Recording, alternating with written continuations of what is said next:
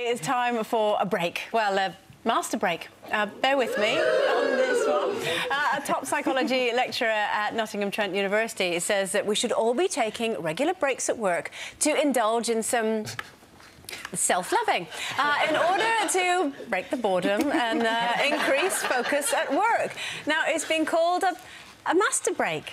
Are you talking about sex with yourself? Yes. Oh. Self-love, one-on-one, whatever. We're all so quiet. We're like, la la la la la. Nobody would do that at work, would they? I mean...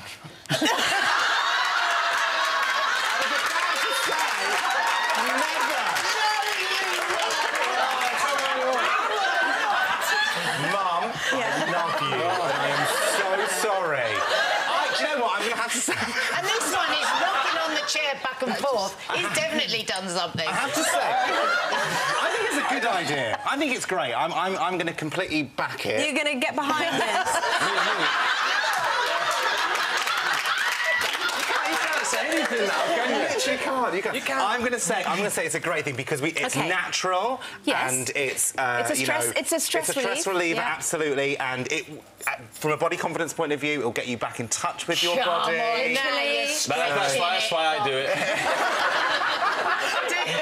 Just in your body confidence. Apparently, confident today. Psychologists say that this... You're never going to get this back now. Really try and hold it together. Not in that way.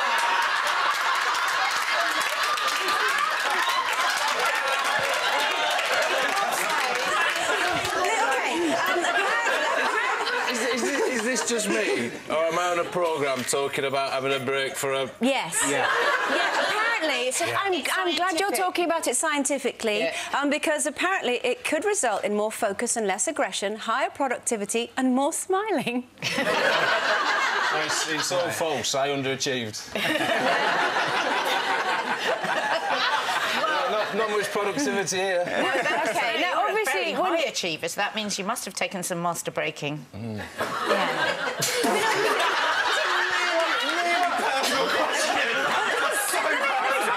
What is the answer to that? Let me try and put it into some sort of context.